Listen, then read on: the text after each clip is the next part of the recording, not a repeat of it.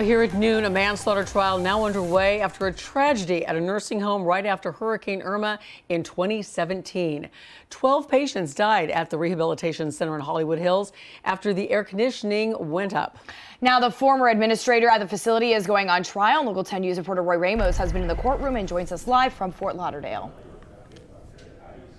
Janice and Christy, opening statements started early this morning at around 9 a.m. We did get a chance to hear from both the state and the defense. The state expecting to call about 70 witnesses and play about 35 pieces of audio and video for those jurors. They hope that this evidence will show that the defendant in this case was negligent. However, the defense argues that their client did everything he could to try and help these residents, and they say he's basically being used as a scapegoat.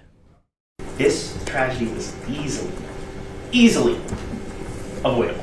George has been made into a scapegoat. The trial of 49-year-old George Carballo beginning with opening statements Monday, nearly 6 years after 12 residents died in the rehabilitation center of Hollywood Hills when the facility lost power and air conditioning.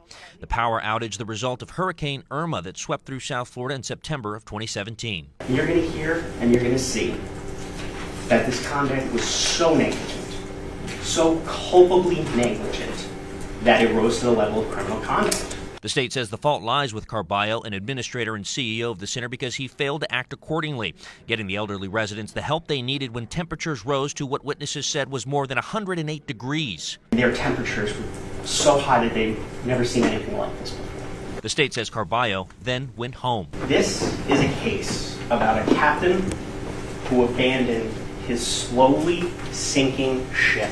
But the defense argues Carballo is no medical expert with a bachelor's degree in biology and an MBA and did what he could to help the residents, going on to say he was in compliance with their emergency plan and the fault could lie with Florida Power and Light. It was a Florida Power and Light fuse on a Florida Power and Light pole on a Florida Power and Light transformer outside and off of our property.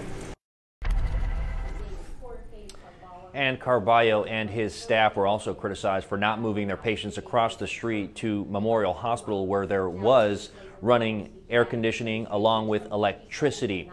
Right now, we do know that a witness has been called by the state from FP&L to talk about this trouble ticket that was made, the call that was made to inform them that the electricity to their chiller had gone out. We'll have more on that coming up on Local 10.